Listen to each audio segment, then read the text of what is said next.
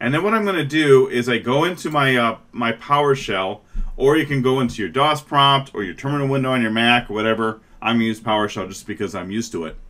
And what I want to do is I want to put that that repository, which it will actually create a folder for me and put everything in it. So I want to create that repository folder right here. So I want mine to be in this location. You can put it wherever you want, but make sure wherever you put it, you remember where it is. So many students do that, and they come to me, well, I don't know where my GitHub repository is. Well, how am I supposed to know where it is? If you don't know, I don't know. So put it wherever you want. This, for me, I'm putting it under C users, and 17347 is assigned to this computer that I'm sitting in front of. That's the account that actually is my account.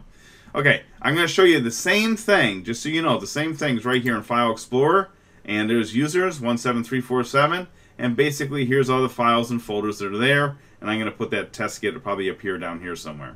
Okay, well that's the same thing as what we have here. If I do ls, there it is.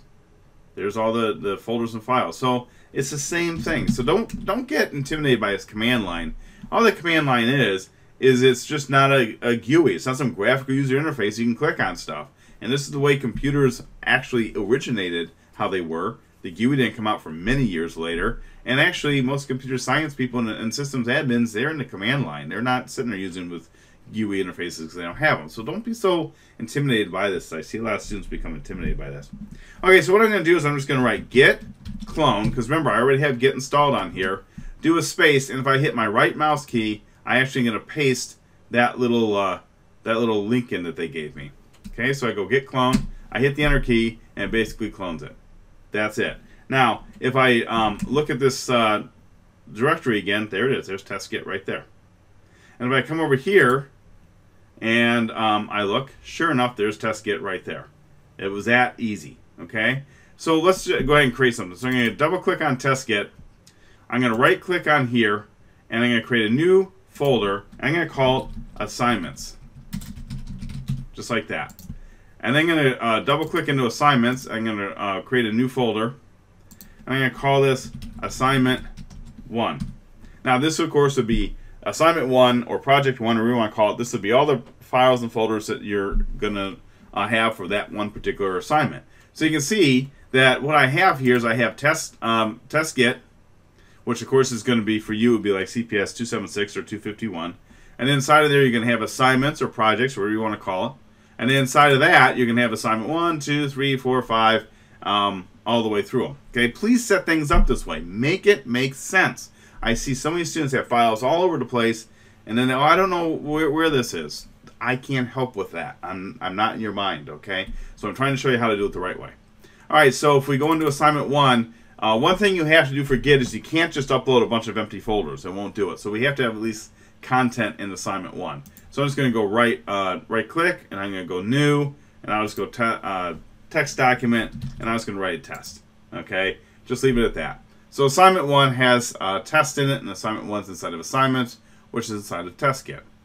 Okay, so if I come over to here, and I'll clear my screen by writing clear, and then what I can do is I want to go into that test Git. So I go CD for change directory, test Git, there it is. And then if I look at it, there's my assignments and there's my README doc. Okay, so I want to put this on GitHub. Very, very simple to do. I write git status, and once I do that, it's going to basically give me, you can see that it's saying, hey, this needs to be uploaded. Okay, no problem. Now I go git add and a period. That adds everything. I go git commit. I do -m, and I'm going to write just updates. It doesn't really matter what you write here. You have to write something, so you have to do this. Git commit updates. I get done, and then git push origin, just like that. And I hit enter. And for me, it's going to go through. Now, here's what it's going to do to you the first time you do it. It's going to prompt it's going to have a little box show up saying log in. It's going to ask you for your username. That will be your Git username. No problem at all. It's going to ask you for your password, but that's going to actually be that token you created. It will not be the password. It will be the token. And then what it will do is it will take you, it'll probably take you to the Git, and you're going to have to go back into the screen. You just, because you have multiple windows open, so you go back into the screen. And then what you'll do is you'll It'll ask you again for your username, again for the password, which is actually that authentication token. Put both of those back in there. The authentication token, remember, you can just copy it, and then if you just right-click where the cursor is, like that, it will paste it in there. You won't see it getting pasted in there, but it would get pasted in there, hit enter, and it will do the same thing. Once it does it, it's going to always do it. Okay? And I included another video link along with my video. So if you're really having problems with it, you can watch that one too, because that one, the guy actually has it do it. Mine, because I've already set all this up, it's not doing it for me anymore. Okay. But anyway, it just showed me that it did everything. So now I'm going to come over here to my test Git page, and I just refresh it. And once I refresh it, there it is in assignment 1. And you can see assignments assignment 1, and there's test.txt right there. Pretty simple. Now we're going to go a little bit further. I'm going to come back over here, and I'm going to go into assignments. I'm going to right click, new, folder. I'm going to call this assignment 2, just to show you what you can do. And then I'm going to come into here, right click, new, text document. And I'll just write this test 1. Doesn't really matter what I write it. Okay. So now I've got that. I'm going to go back into this window here. I'll write clear just so we can see it. And I'm going to just do the same thing again. I'm going to go get status. I don't have to write this get status every time, but I do it anyways. So you can see what it's going to do. So get add dot get commit m updates, or whatever you want to write, get push origin. Just like that. Wait for a few seconds. Just did it. Let's go see. Come over here. Here's my test kit. Click on it to refresh it. Sure enough, there's assignments. And there's assignment 1, assignment 2. Click on assignment 2. There's that test1.txt. See how easy this is?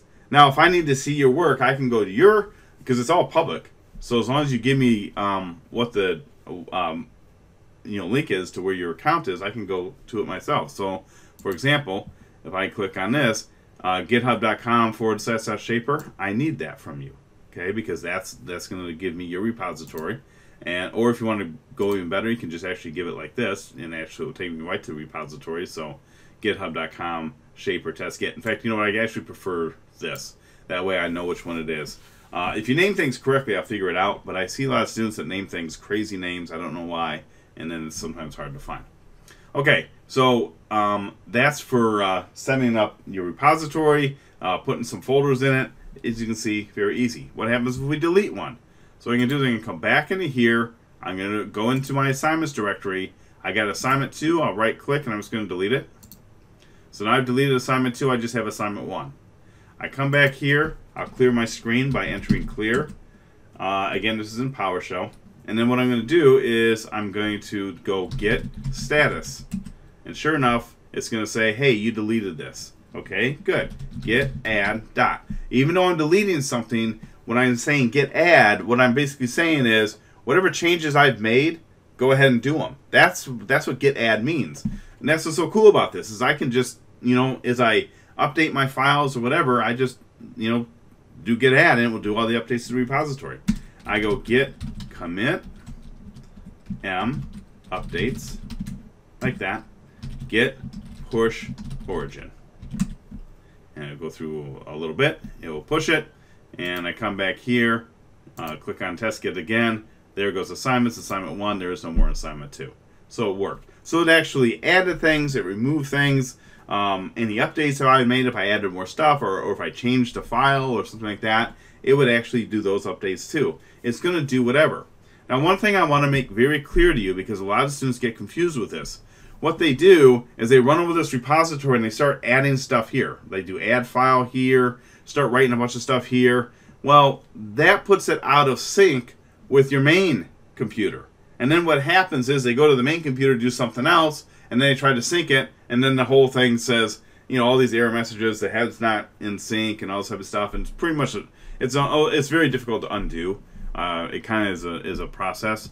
And so, don't do that. You have to understand that all you need to do is this computer, the computer you're working on, that is where you do all your work at. Okay? And then when you're ready to push something to Git, then you open up your terminal window or your PowerShell or whatever, and you write the commands and you push that stuff to the repository, and it will be there.